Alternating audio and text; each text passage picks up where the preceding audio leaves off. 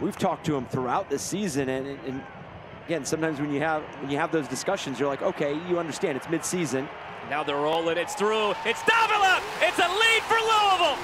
Just like that!